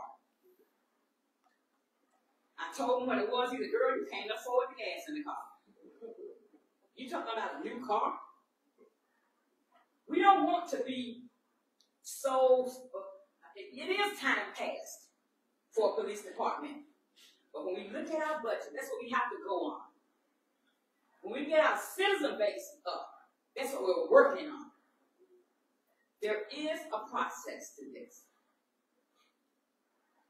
I've campaigned on God bless a child that has his own Princeville Police Department, and we do. I'll say that every day. But there's no need to get one for 1 year, and you can't afford them another year. When we get to the place where we can build our community back bigger, better, and bolder, then guys, let's look at our police department. We will need it then. But why don't we have it? Now, yes, Edgecombe County Sheriff Department we do pay them. If we did not, we only have one sheriff. One sheriff who will be covering Princeville, Canita, Speed, Leggett, Pine Top. Well, not Pine Top, but you have your sheriff department, your police department. But you'll have one sheriff who will cover all of those departments. At least we do have sheriffs in the community, and we do have sheriffs in the community who patrol at a certain time. That's what we can afford. We ain't trying to skim off the top. We ain't trying to be less than. We're trying to be good stewards over what we have. We're trying to have some protection. Rocky Mount have a whole fleet of police officers. And things happen. Right. They may get there after the fact. These kids are not afraid of living. They're not afraid of dying. That's what we need to work on. These kids can care less about a police officer, a uniform, a gun. They probably got bigger guns than the police got. That's what we got to work on, that mindset. We're not here because we know so much. Yes, we listen. And I declare we do it together, I believe we'll get some results. We stop blaming and stop pointing fingers and stop saying who ain't doing what. If the truth be told, we base this on what happened last week, ain't none of us doing nothing bad. My cry and my plea to you. Can we do it together? Can we come together as hey guys, you know who we are as a people. We are resilient. We put our resiliency together. I promise you we'll come out with a product that's meet for success. But we got to do it together. We got to learn how to forgive and forget. And that's something that's rather easy for me. I can forget, my sister can tell you, when we were young, there were 10 of us in the household, and my brother used to get to fight, and we'd be fighting, and Mama said, what did they fight about? No. I can forget just that quick. Guys, we can do this. We can do this. I promise you we can. But there is a process. And I am committed. Marquetta, I am committed. I am committed. I promise you it won't happen overnight, but guess what? It will happen. We stand one. There you go. If we stand as one, it will happen. God bless you and thank you all so much for coming out to say, I'm here. She called that we went over 7 o'clock.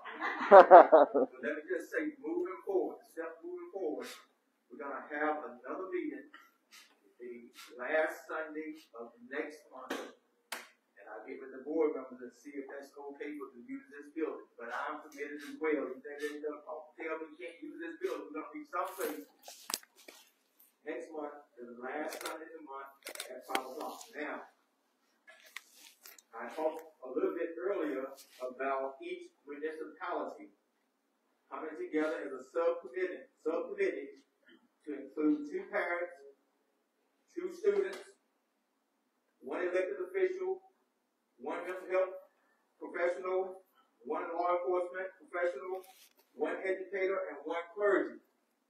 All of them working together to meet at a different time to come up with strategies and solutions and to look for particular grants, especially crime prevention grants, and bring that to the full meeting on next month. Does that sound feasible? Harbor. And I'm going to call the other mayors tomorrow to see if they will work with us. This is the only way we can get it done. This is a cancer that's spread all over the United States of America and all over the world. Doesn't have to be here. We can make a difference if we work together. Let me close out Mayor Perkins and then we'll come to you. Is there a motion to adjourn? So moved. Then probably move the second that we adjourn on the question. All in favor, use vote sign aye. Opposed, nay. Sarah, thank you so much. Yes, ma'am.